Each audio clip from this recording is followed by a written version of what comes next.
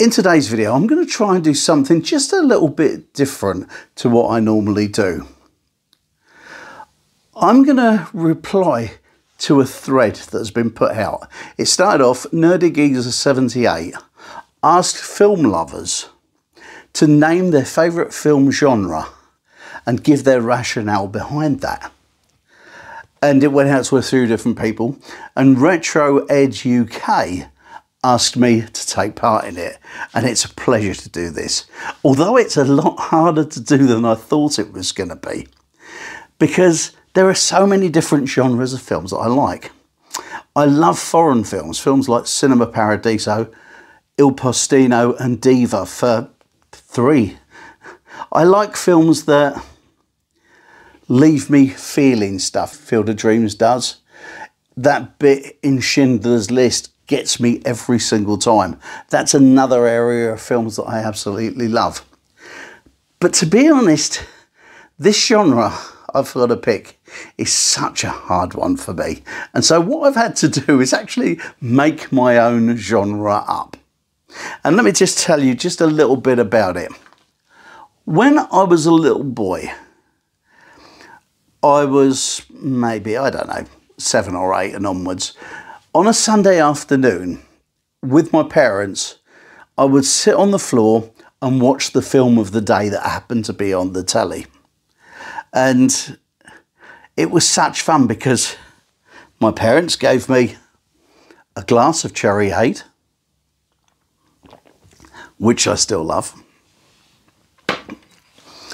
a bowl of sweets. Oh yeah, I'll be eating this later. And I used to sit on the floor, and these were in the days when I was my dad's remote control.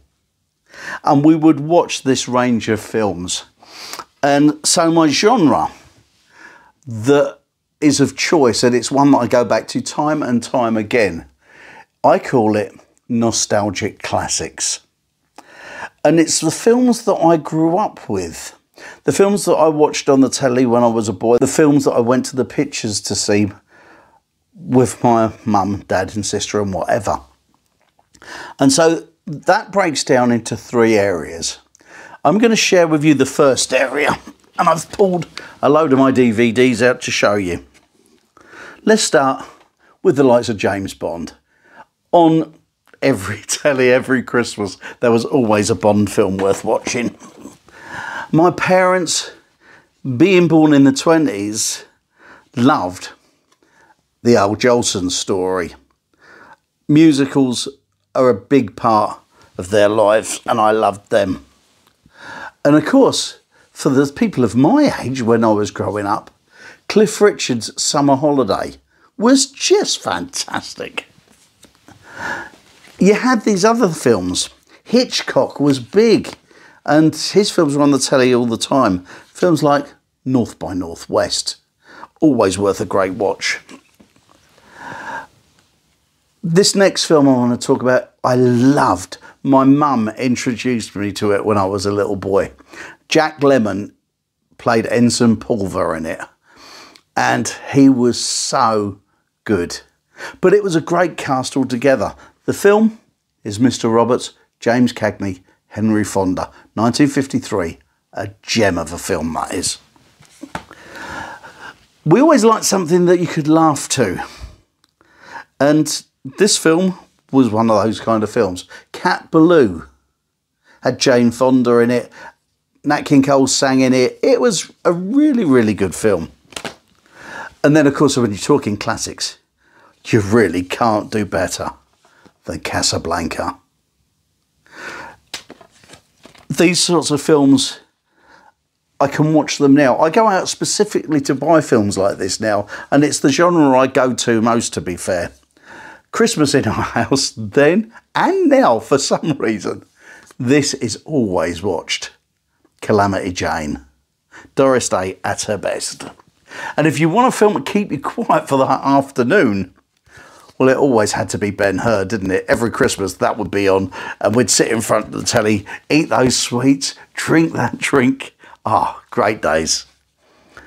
You could add to that films like A Bridge Too Far. As well as that, you've got The African Queen. And becoming just a little bit newer, I suppose, were films like The Sting. I was a teen by the time this came out, but this was such a good film, and I remember sitting down and watching it with my mum and dad. And do you know what? Even as a teen, I still liked me Cherry Aid. And this one comes back to me. I was at school, and I was lucky enough to go to a paid education school, public school. And one year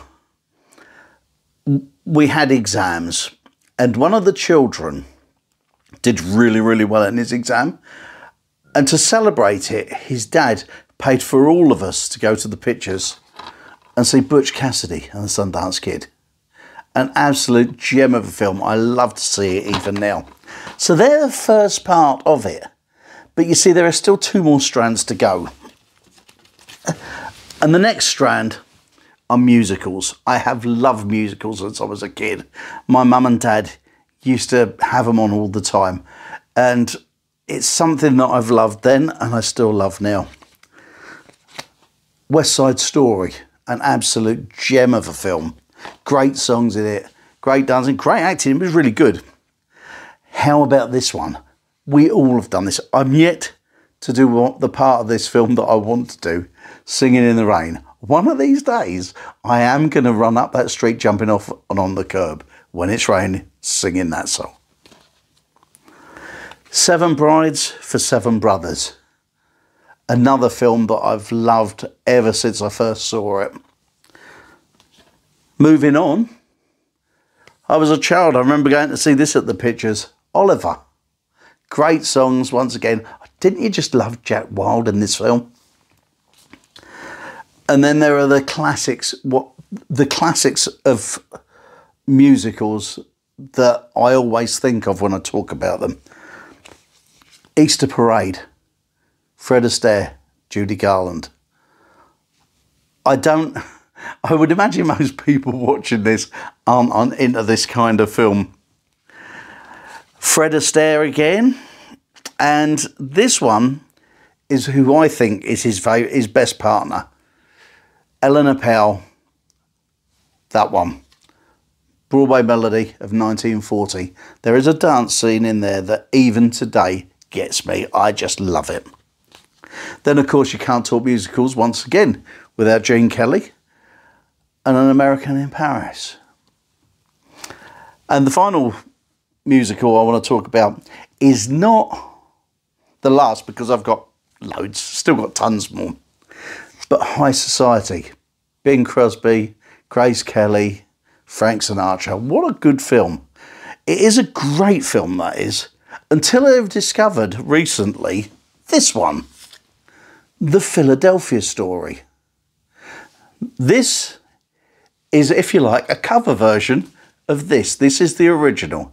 And I have to say, although it's not a musical, it is absolutely hilarious. It's a brilliant film, well worth seeing. And that takes us into our final part of my favourite genres, I suppose. And that's your general nostalgic films that we used to see on the telly a lot of the time. Before I start that, if you're enjoying this video, please hit that like button. And if you've seen a few of my videos and you'd like me doing something different like this, then please write it down in the comments and let me know, because I'm always quite happy to talk about movies and music. They're just some of the things I love. But let's get back to these films, shall we? This last section. Gregory Peck, Audrey Hepburn, Rome on Holiday.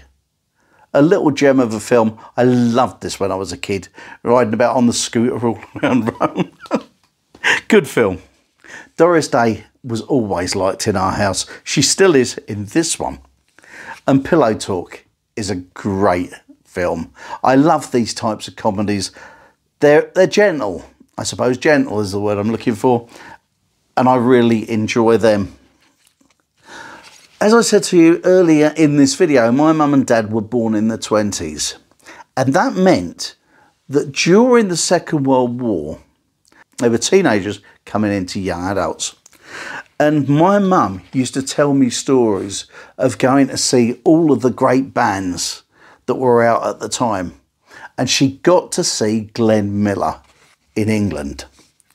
And this film will always remind me of my mum, because she would tell me these stories. And when this film was on, I think it wasn't until I was in my 20s and saw it on my own that she didn't talk all the way through it, telling me about her stories of seeing him. But I've got my own musical film kind of that I love. I can remember as a kid loving Elvis Presley. And at Christmas, for a week, we used to get like a different Elvis Presley film every morning on the run up to Christmas. And so I couldn't talk about these films without mentioning my favourite of the lot, GI Blues. I've got the LP that goes with it. I've watched this hundreds of times. I know all the songs. I could even, once upon a time in a job, walked around all around the packing area talking about GI Blues and singing the song, and everybody looking at me like I was a nutcase. So this film has a very special place for me, as does this next one. As I said, I love those gentle comedies from the early 50s and things, and Genevieve just fits the bill. A brilliant film.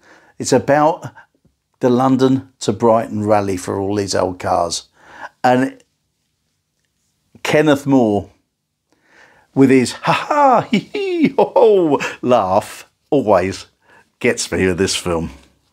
And then you can't talk about comedies in England without, for me, the most iconic of the lot, the Carry On films. There are a load of these. Carry On Camping is my favourite one. This one happens to be Carry On Abroad. I've got loads of them around here somewhere. This was the first one I picked up. But the Carry On films were great for me. I loved Sid James. He was a favourite of mine. And then talking about that, let's go right the way back into the 40s with Passport to Pimlico. A little great film that talked about an area of London being barricaded off and treated as though it was another country. Just a marvellous film. And my final film, I suppose, that I'm going to pick for this little selection, I suppose, is Road to Utopia.